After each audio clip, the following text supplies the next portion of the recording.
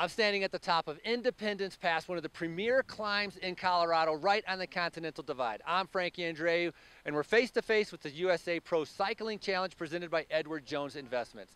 Today's stage, the riders are going to start in Aspen.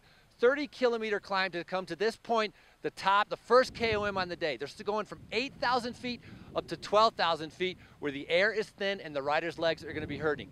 It's the same climb in 2012 that Jens Voigt broke away on over Independence Pass for his finish in Beaver Creek. But for today, the riders are going to be finishing up in Breckenridge. But for many of the riders, they have to get over this first climb, because if they get dropped, it's going to be a long, long day all by themselves as they try to get to that finish line in Breckenridge.